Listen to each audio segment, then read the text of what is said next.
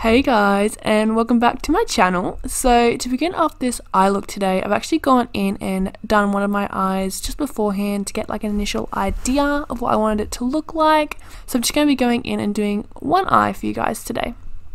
So to begin off this look, I've actually gone in with my NYX Jumbo Pencil in Milk to prime my eyes. So this is going to act as a nice white blank canvas for the eyeshadows to really stand out and look really vibrant against, make them true to colour. For the first two eyeshadows I'm going in with today, I'm taking this sky blue shadow from my Chi Chi palette and mixing it in with a little bit of White Lies, just a matte white shade, to create this nice soft blue transition on the outer crease. Then I'm going to take Wisteria, which is a beautiful light mauve tone, and I'm placing that on the inner third of my eye and meshing it in to the sky blue shade, so kind of helping them blend together. Next, to deepen up the inner crease area, I'm going to take this deep purple shade from the Chi Chi palette and I go back in with a little bit of Wisteria afterwards to just blend it out a little bit so it's not so harsh and like stark, it's a bit more blended and smoky.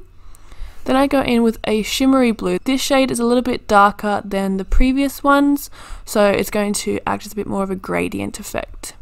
Then I'm taking this beautiful shimmery like navy blue colour from Morphe, it's called Sapphire, and I'm applying that to the outer third of my eye, just the outer V. As you can see, I'm creating a little bit of like a smoked out point on the outer corner with all those shades. I want it to be really drawn out and like smoky, more of like a cat eye effect, I guess. Then I'm taking some of my NYX Jumbo Pencil in Milk again and I'm carving out the crease. And then taking these stunning shadows from the Lizzie eyeshadow palette. This is the cool tone one, I think, and I'm basically applying that black shade and some of that shimmery like black silvery shade to my outer third of my eye, and it literally reminded me of a galaxy. These two shades together are stunning. Then I'm going back in with some of Sapphire and applying that a bit over the top to help it kind of blend into that outer corner smoky effect that we've created.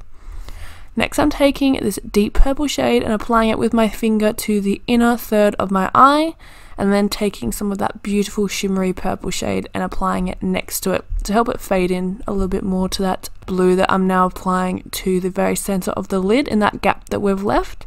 This is Pegasus. It's a beautiful foiled blue eyeshadow from Makeup Geek. I'm applying that to the center of the lid and also creating a more of a cut crease effect with that flat shader brush. Then I go back in with some of those initial colours that we used before and just blend all those colours together so there's no harsh lines. So the purple fades into the blue and the blue fades into the outer corner. I'm then taking some of that black shade from the Thin Lizzy palette and I'm just applying that to the inner third of the crease area to deepen it up a little bit more. And I go back in with some of that purple shade to blend it out a little bit. Next is the fun part, the really galaxy kind of effect look. I'm taking this glitter liner from Revlon. It's their Photo Ready Eye Art glitter liner in the shade Topaz Twinkle, and I'm applying that to the cut crease area. And literally this look just reminded me of a galaxy, like, don't you think, with all those colours? Like, girl, it's nice. It's very, very nice. Next, I'm going to curl my lashes and apply mascara. Then I'm going in with lashes today. These are the Feisty lashes from Anitude. They're nice and full, but they don't cover too much of that eyeshadow up. You know what I'm talking about? Next, I'm going in with a nude eye kohl to my waterline to really open up the eyes. Then I'm going to highlight my brow bone with this WA shade from my travel palette from Folklore. And I'm applying that to the highest point of the brow bone. It's a nice white shimmery shade. Then for my inner corner highlight, I'm going in with this deep pink shadow from the Chi Chi palette and just applying that to the very inner corner and also the inner third of my bottom lash line. Then I'm going to take some of that shimmery purple shade that we used on the lid and I'm applying that right next to the pink eyeshadow along the bottom lash line. Then I'm going to do the same thing with the Sapphire shade. I'm applying that to the outer third of my bottom lash line, really close to that lash line area. I'm not smoking it out too much. Then I'm going to take those two shades from the Thin Lizzy palette again and apply that to the outer third of my eye and kind of blend it into Sapphire a little bit. And then to blend those shades out on the outer third, I'm taking that shimmery blue shade that we used before and just smoking it out a little bit.